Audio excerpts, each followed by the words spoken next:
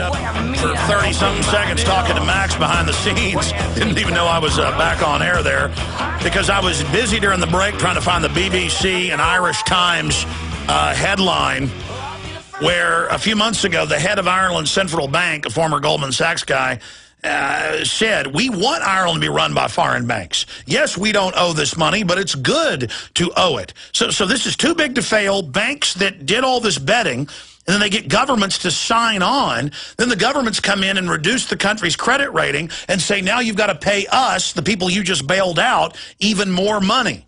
Yes, you bail the banks out, then you pay them interest and taxes and carbon taxes. That's in Reuters today. But I did find this one. Irish Times. Ireland's future depends on breaking free from bailout.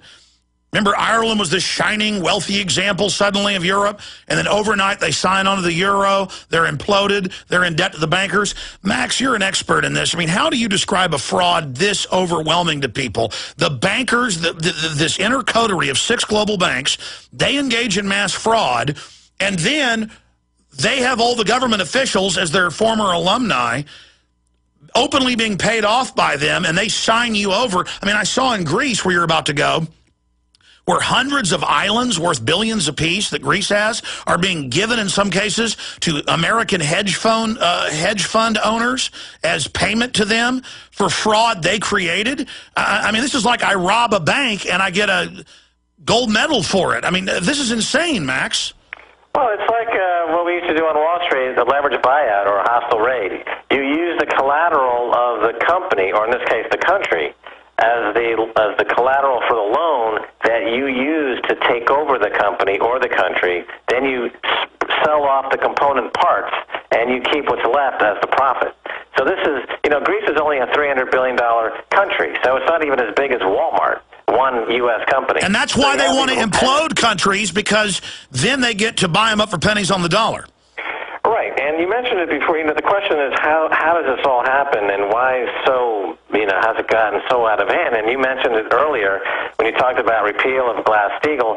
That in '97, that was a huge step in the wrong direction. But then in 2000, at the very last few moments of Clinton's administration, you had the introduction of the Commodity Futures Modernization Act, and this allowed banks and fund managers to go from that, let's say, 10 to 1 ratio that you were talking about earlier to 30, 40, 50, 60 to 1 ratio.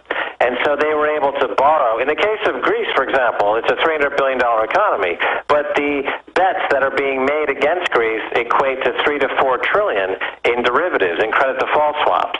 And there's no end to the negative bets that can be created because you just create them at the flick of a switch from nothing. They're just produced electronically. So no matter what the Greek people do to say that they're going to pay off whatever debts that they never incurred to begin with, Wall Street will just create 10 times more of that in a negative bet and saying, oh, well, it doesn't really matter because, in fact, you owe us 10 times more. And then Moody's and S&P and Fitch, the so-called neutral credit rating agencies who are also in on this basically cartel, this mafia, they are constantly downgrading the bonds of Greece. And, of course, this is making it impossible for them to get out from under this mafia control. So, yes, that is correct. They want to be able to buy islands. They want the airport. They want the lottery. They want the transportation. They want the infrastructure. They don't want to pay more than a penny on the dollar for it. And it's a hostile raid coordinated by the government. George Papandreou, the prime minister, is involved in this. He's committing an act of tyranny as described by the people there in Greece, as well as these funds. And John, Lloyd Blankfein, CEO of Goldman Sachs, was in Greece just 2 years ago with John Paulson, who's one of the biggest hedge fund managers in the world. They had a meeting across from the Acropolis discussing, at that time, and this has been recorded, how they would carve up the destruction of the country. And John Paulson started making these incredible bets against Greece, just like he made those incredible bets against American housing, making those subprime bets that made him over $1 billion in profits in 1 year, betting against American housing. That's right, because they using inside information that was passed to him from Goldman Sachs. That's why Lloyd Blankfein, the CEO, is facing possible perjury charges in front of Congress and the Department of Justice because he's lied about his relationship with the fund managers in passing inside information. And on that note, let me just make a quick observation here. It's come out recently that senators and congressmen in Washington, this is really incredible, Alex, they are exempt from any insider trading law. You can look this up on Google. If you're a Washington senator or a congressman or a staff member, you can trade on inside information completely outside of any law that's supposed to prohibit that. You are exempt from any of those laws. So the people who manage money in those circles, they're constantly making 10, 20% more than the market because they're saying they're such astute money managers. But there's a direct pipeline. No, that's why people get into Congress. That's why billionaires will pay $100 million to get into Congress because they can make another billion out of it. But let's stop there and explain something to people. The Democrats are saying give us more government, go into more debt because they're bought and paid for by the big mega banks. The Republicans are saying slash everything with austerity, but not so we can get out of debt. No amount of slashing, and I've seen the numbers, would get anywhere near getting us out of debt. It's designed, so folks need to understand that. These Republicans saying austerity, privatization. Austerity and privatization means being gang raped by the offshore banks who control both parties and the leadership. There's the headline, insider trading rules that don't apply to Congress. We've got the Wall Street Journal and others. And Forbes. That's Forbes on screen for PrisonPlanet.tv viewers in case you're a new listener or watching on PrisonPlanet.tv and think Max is making this stuff up. On screen, Forbes right there in your face, and that's from June 1st, just a few days ago. So this is the criminal takeover. It's why they're so arrogant. It's why they're setting up the police state here domestically, because they don't want you to take your government back and prosecute them. So understand, you could cut everything. You could get rid of all entitlements. You're talking about less than a couple trillion a year max. They have created 1.5 quadrillion in derivatives. They've had their criminal agents in government worldwide. They put their people in everywhere, sign on to the debt. They tell you it's your debt, and now you have to give them all your infrastructure, raise your taxes, cut your Social Security, take your private pension funds, take the veterans' pension funds. It's all happening debt bondage. In closing, Max Keiser, what do you make of the good news, though, with the robo-signing suits and all the rest of it, and Bank of America, CBS News, having one of their branch banks seized? The deputies threatened to take the money out of the cash register, out of the bank till, to pay the family that had their home, that they never had a mortgage with Bank of America. They never had a mortgage. They paid cash. And Bank of America knew this, but still all over the country and the world, banks are taking houses that they don't even own. I mean, this shows that the facade of these crooks in suits is imploding. Well, there's another big side to that story.